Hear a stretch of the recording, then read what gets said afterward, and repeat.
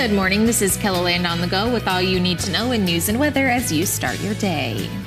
South Dakota Attorney General Marty Jackley says city, state, and federal law enforcement will be working together to stop sex trafficking during the Sturgis rally. Jackley, who grew up near Sturgis, says the rally is good for South Dakota, but there's a downside. He says law enforcement has a plan to catch more people involved in human trafficking, but he did not want to be specific about their plans. Meanwhile, the executive director of a shelter for sex trafficking survivors in central South Dakota says groups will be handing out information with a local phone number at hotels and campgrounds during the rally. So that if anybody is being trafficked, there's a local number that you can call now, not the national human trafficking hotline, because for some survivors, that just wasn't enough for them. Survivors need something local right away that they can get to. Lisa Heth says educating people about how to spot human trafficking is an important next step in stopping it in South Dakota. 3 people are facing drug charges after being arrested in Roberts County last week. The sheriff's office says that around 1:30 a.m. on July 21st, Sisseton and Wahpeton Tribal Police told them that a car containing drugs was found at a rest area on I-29 in the northern part of the county. A deputy responded and found Justin Brown, who had multiple warrants. Authorities say Brown lied to the deputy about his name and resisted arrest. Officials say the car was searched and around 9 grams of meth, fentanyl, marijuana, and other items were found. Kenneth Carter and Bailey Jensen were also inside. All 3 are facing possession charges. Brown is also charged with resisting arrest and impersonation. 1 person was taken to the hospital after an SUV ended up in Lake Marsh. The Hamilton County Sheriff's Office says it happened just before 9 o'clock last night. Officials say they received a call saying a vehicle had rolled over and was partially submerged in the water and that the driver couldn't get out. Authorities say the Hayti Fire Department arrived first and worked to extract the driver. The South Dakota Highway Patrol is investigating the crash. And this heat can be hard on roads. 13th Street in downtown Sioux Falls saw some buckling because of the hot weather. Crews have fixed the issue. Transportation officials say if you come across a buckled road, try not to drive over it if possible. Instead, slow down and go around it so it's safe to do so. If it's safe to do so, will it get hot enough to do this again today, Scott? Well, it very well could be. We are looking at numbers in the 90s and the 100s this afternoon.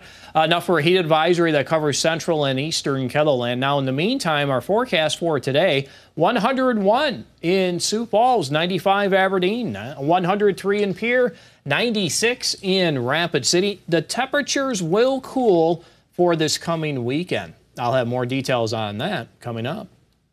Thank you, Scott. The Safe Sport Act was passed in 2017 after the sex scandal with the USAG. The act requires sports organizations to establish procedures that limit one-on-one interactions between an adult and amateur athlete. Safe Sport is a nonprofit that works to provide educational training and advocates for youth athletes. Cassidy Jennings has been playing soccer since she was 4 and says this kind of training is crucial for preventing assaults and misconduct. I think it's a lot more common than people realize. It seems like it's just these horror stories of these super rare situations, but clearly it happens in all communities. The training is required for any adult who comes in direct contact with a minor. A Del Rapids woman living with ALS has written a book. 44-year-old Laura Jean Pulsher communicates through a computer. It follows the movement of her eyes, which selects the words she wants to share. I'm blessed to have been helped with editing by my friend Sherry Lavisa and design by her friend Jen Pfeiffer. The printer Corporate Graphics in Minnesota did a fantastic job with the printing. There's a book release event planned for Saturday, August 5th in Del Rapids. If you've been looking for a way to beat the heat, you may want to head to your local Dairy Queen today. It's Miracle Treat Day. At participating locations, at least $1 from every blizzard sold will be donated to local children's hospitals through Children's Miracle Network, and this includes Sanford Children's Hospital here in Sioux Falls. That's a look at some of our top stories. Now let's get one last look at our weather with meteorologist Scott Munn. All right, good morning, everybody. We had this heat advisory for today. Goes into effect this afternoon, lasting into the early evening hours. That heat index over 100 at times. We are looking at futurecast. We've had a couple of showers between Pierre and Mobridge try to show up this morning.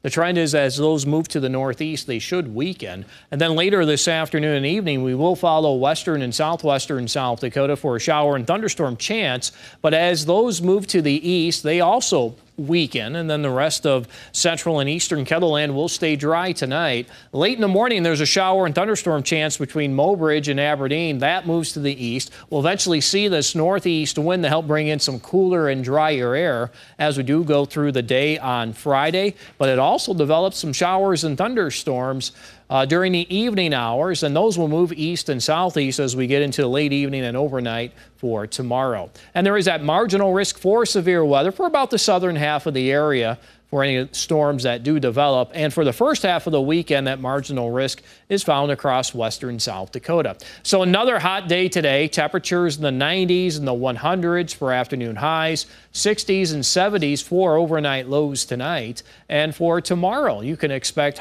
cooler temperatures as winds eventually become northeast.